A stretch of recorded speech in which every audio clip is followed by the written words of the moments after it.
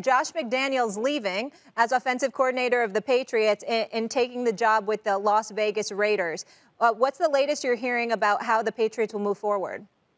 So, well, significant development, obviously, Molly, because they had the rookie quarterback, Mac Jones, right? And Josh McDaniels did such a great job with him, as we heard Raiders owner Mark Davis even mention yesterday. So the key thing to know here is whoever the Patriots bring in, and the names have sort of been speculated, would they consider reaching out to Bill O'Brien, their former coordinator, now down in Alabama, or maybe keep it in-house?